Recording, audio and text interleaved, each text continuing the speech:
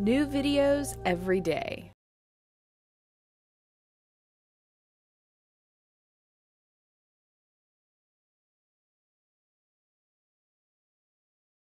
I'm Janus Lee. I'm a licensed acupuncturist with the Texas State Board of Medical Examiners. And we have Amy here who's going to receive acupuncture for the first time. And I have assured her that there's nothing to be afraid of, that it doesn't hurt, and that acupuncture is only one way that we can access the human meridian system. So I think that Amy's ready. We have followed clean needle technique protocols and swabbed the area. I'm going to use a 5-needle protocol that was designed by a French doctor that I have worked with for several years. Through palpatory diagnosis, which would be the feeling of the radial pulse and feeling at different depths and areas for different qualities in the pulse on both sides, is the main form of palpatory diagnosis that we use in Oriental medicine. Now keep in mind that in Oriental medicine, it evolved for thousands of years without the ability to see inside the body in other ways like we have today with all of the medical imaging devices that we have and things like that. Ways of seeing inside the body had to be developed and in fact were perfected, developed to very high levels and are still in use today in many parts of the world, including in the United States. So the first thing that we do when you come in for an acupuncture treatment is to do a pulse assessment. Is that tender? Yeah. Yeah, okay, that's tender. In case you're wondering about acupuncture, it doesn't exist by itself. It's only one of about 8 branches of Oriental medicine. So herbal medicine is one that a lot of people are aware of. Asian bodywork therapy is another. It's somewhat like acupuncture without needles. But when we're using needles or acupressure, either one, we're referencing the human meridian system. This meridian system is like a super information highway system throughout our entire body. It allows for communication between the organs. It allows for communication from the organs to the surface of the body. It explains things like referred pain. It explains things like phantom pain. What is the object of acupuncture?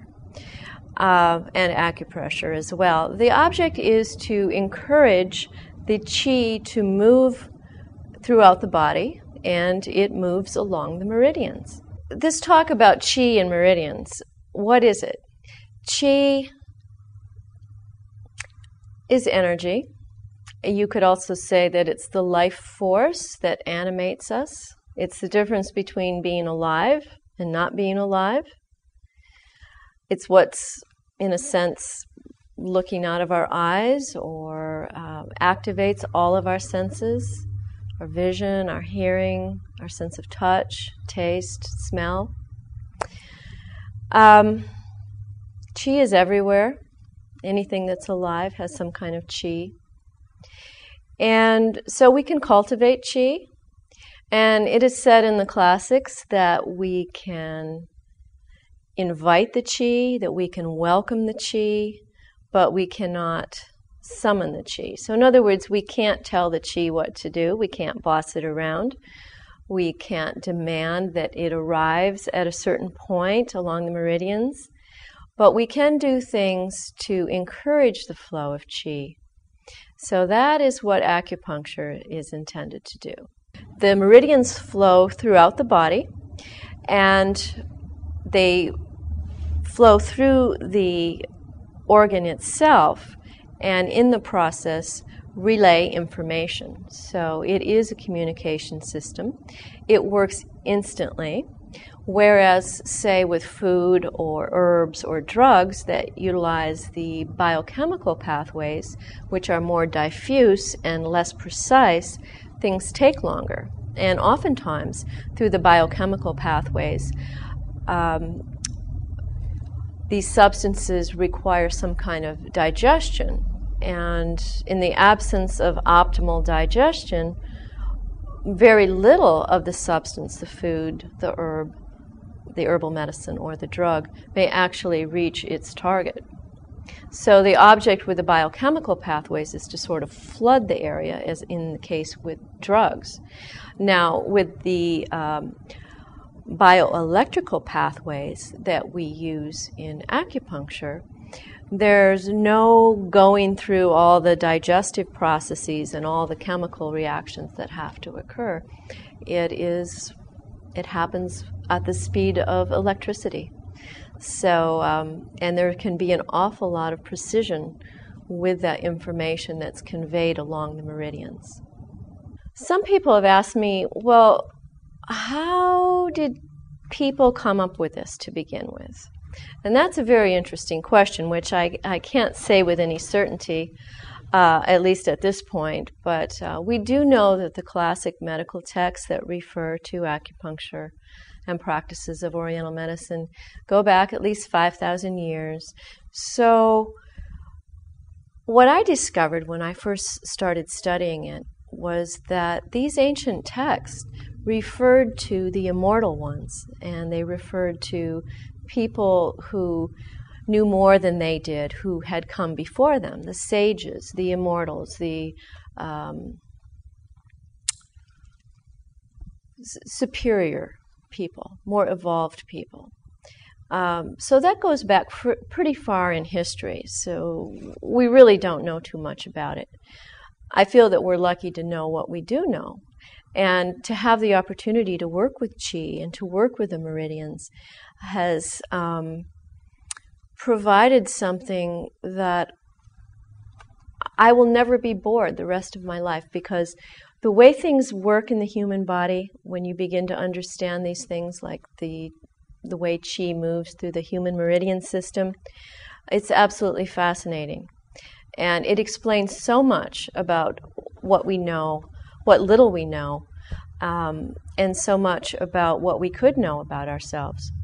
So the meridian systems, the meridian system is common to all living things, although of course it's a little different in humans than it is in animals. Every species has their own meridian system. We know that it works very well on animals.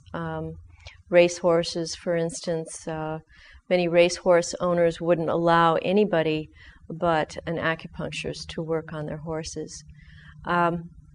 So obviously with animals it's not a placebo effect. That's a given. So we know that it works. We just don't completely understand how it works. There are well delineated theories, and we trust in those of us that practice Oriental medicine and practice acupuncture.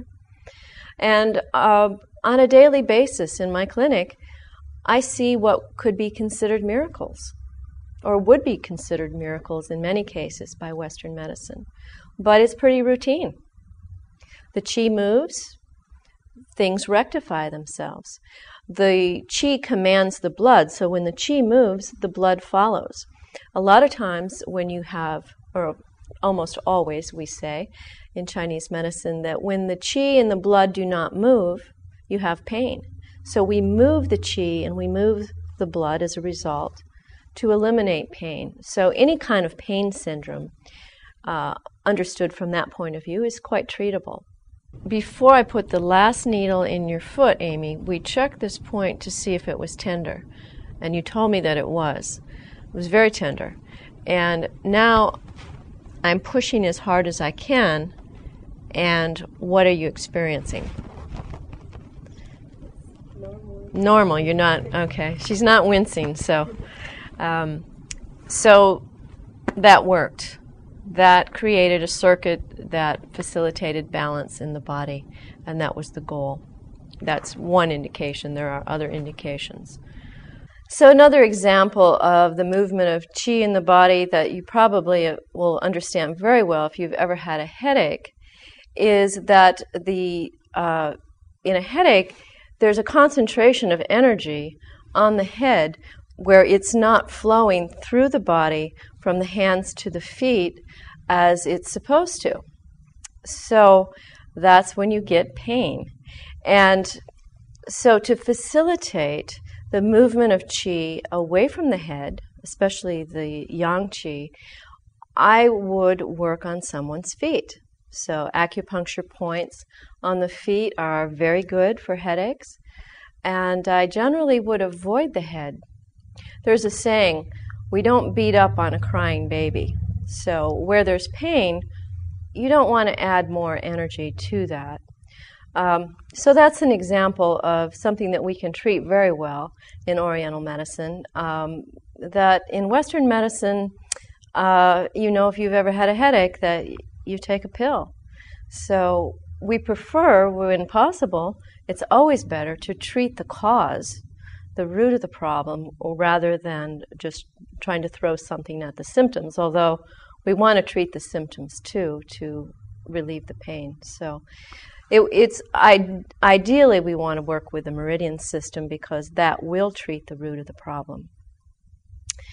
So if you have questions about anything that we've covered in this video, please leave me a comment so I know what to cover.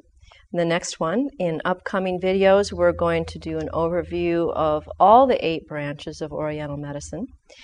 And I really appreciate your watching, so thank you.